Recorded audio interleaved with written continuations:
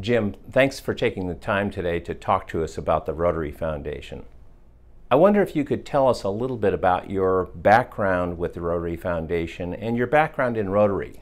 Okay, well, I've been in Rotary since 1985. I'm a member of the E-Club of the Southwest, which is an online club. We have a meeting every week, and we're about 65 members in, I think, 12 states now, and about 6-7 countries around the world. And I've been involved with the foundation on the district level for probably 8 to 10 years. And I've been the foundation chair for the last 2 years. This is my 3rd year now. But in our old District 5510, before we joined, I was also the foundation chair the last year there as well. Prior to that, I was on the grants committee, and that's where I learned all about the grants and how all that works. And it's been, you know, Rotary Foundation is complex. I wonder if you could tell us in your own words, what does the foundation actually do?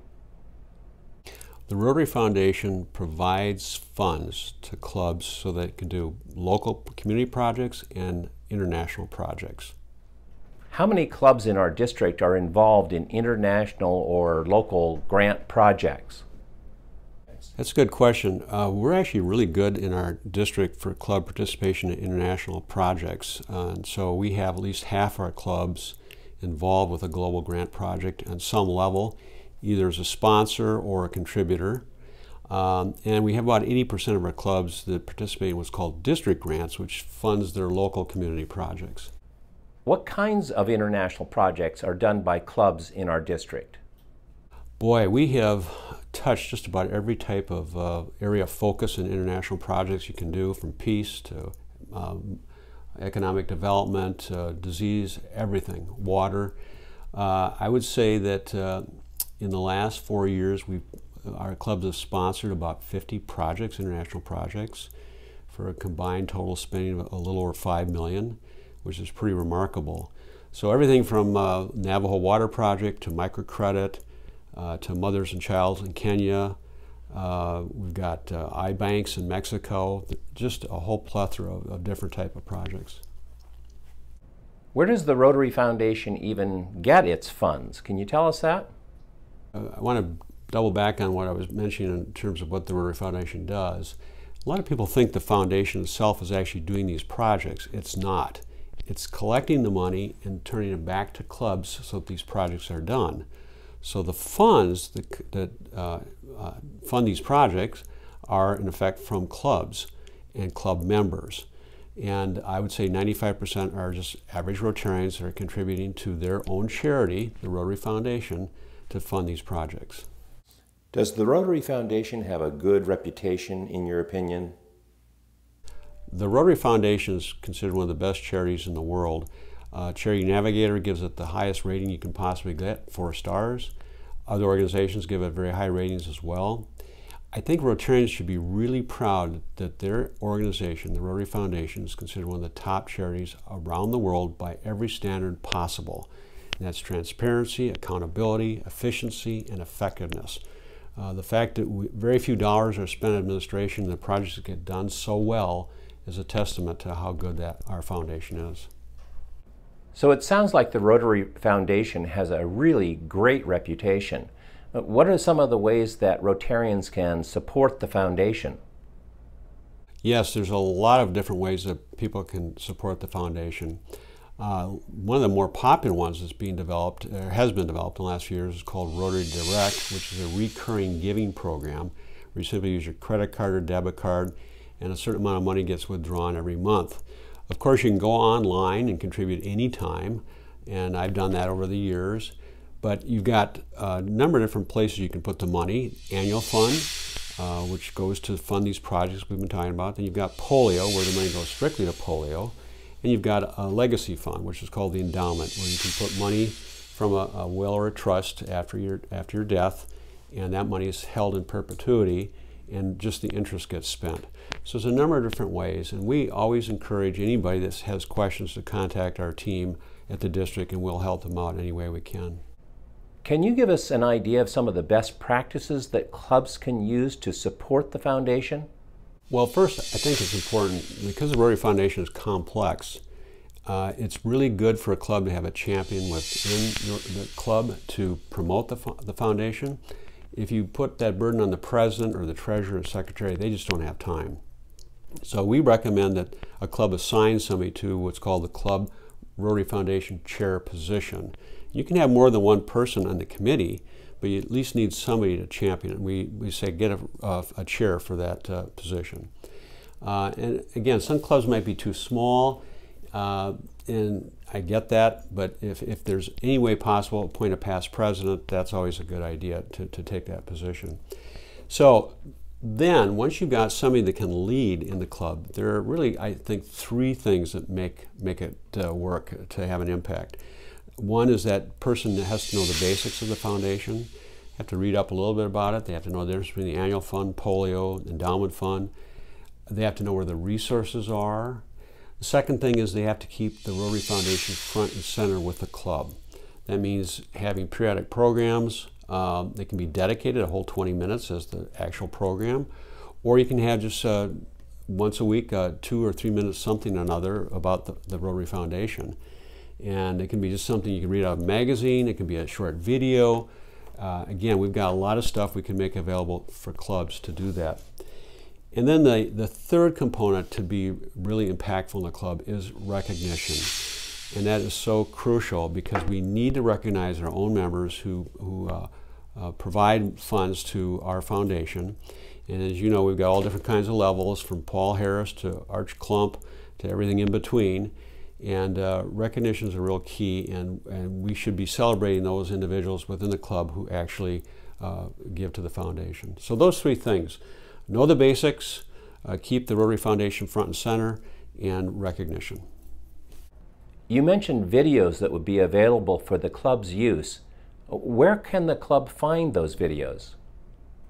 We've got a link for that. And I would encourage any club that wants to get something specific to just call me or contact me, and I'll find the video that they want to show. It can be very basic about the areas of focus, or it can be something real specific like a project. It sounds like an awful lot of information that an individual has to know about the foundation. Is there somewhere that they can go for help?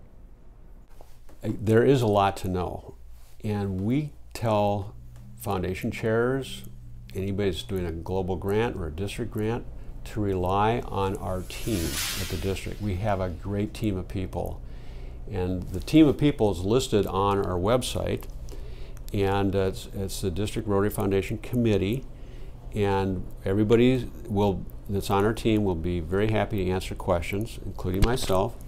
Our website is another great resource, and I would like to have everybody that's involved with the foundation at that club level to take a look at what's on our website, because we put the best stuff you can find, and it's the stuff you use 95% of the time.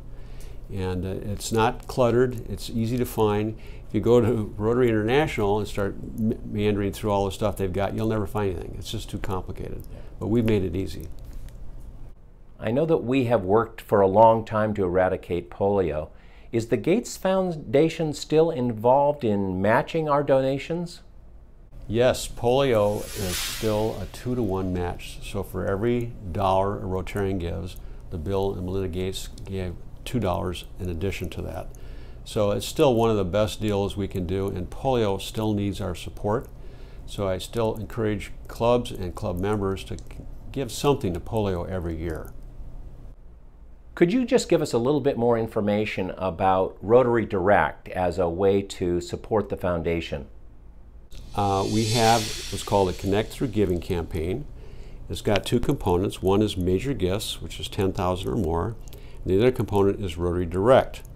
We are encouraging clubs to encourage their members to give through Rotary Direct. Rotary Direct is nothing more than recurring giving. That's all it is. It's not once a year, it's recurring. You can go on the website and give anytime, as I said earlier, but the recurring thing is just easy. You don't have to worry about it, and you can just almost forget it. You do $10 a month on your credit card, or $25, or whatever you want to do. or your debit card, and it's just convenient. So we're encouraging clubs to do that. Plus, the good part of that is that whoever is giving through Rotary Direct, you go on the international website and you can see exactly when you gave, how much you gave. It's all there. It's just like looking at your checking account online. Everything is there. So yes, it's a big part of what we're doing, and we think it's going to help more members get involved with the foundation and actually with bigger gifts as well. I know that there's a contest going on now with regard to clubs using Rotary Direct. Can you give us some of the details on that? Yes, we have a club contest, and we're taking the top 2 clubs in terms of total members that are on Rotary Direct by the end of May 31st of 2020, and then also the top 2 clubs in terms of percentages on Rotary Direct. And they will be awarded $2,000 each, unrestricted, in what we call district designated funds. It's basically a district grant, but there's no matching involved. It's simply an outright cash gift to them to use on a project. They have to use it on a project, of course. But then we got, for clubs that may not quite get there to the top, we still have 2 wildcard picks that we can do. And if you're in the top 50 percentile in either the percentage or the total giving, we're going to draw out of a hat, and so there's a chance for 2 clubs to get that $2,000 apiece. You also mentioned the new Major Gift Initiative. What are the details there?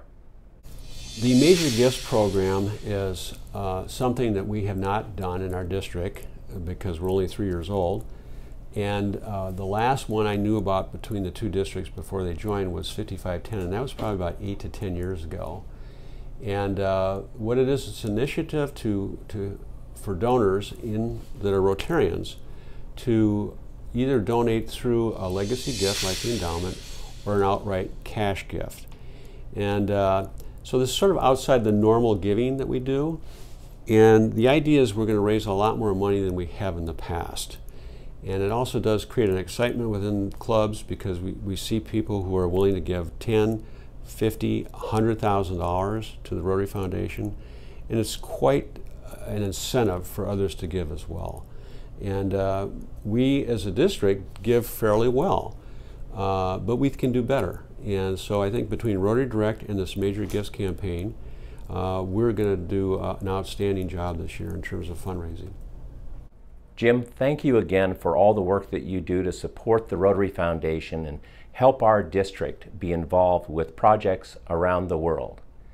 And thank you all for your time and attention in this segment about the Rotary Foundation.